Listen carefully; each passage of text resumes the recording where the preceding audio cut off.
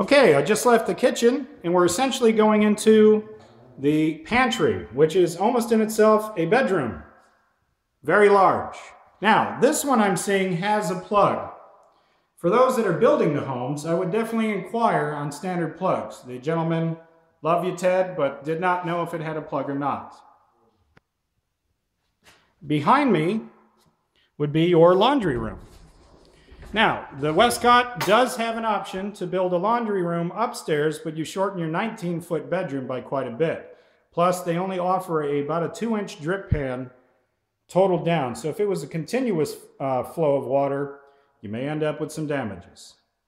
Build at your own risk. But that's essentially this home, except for where my grandmother would have been. We love you, Grandma. I'm sorry you're gone.